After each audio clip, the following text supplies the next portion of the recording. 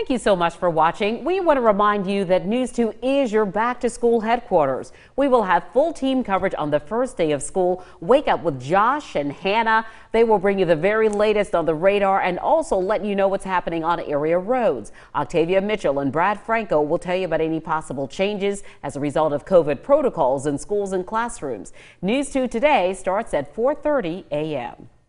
And we appreciate you sticking with us. That's all the time we have for News 2 at 5:30, but News 2 at 6 starts in just a few minutes.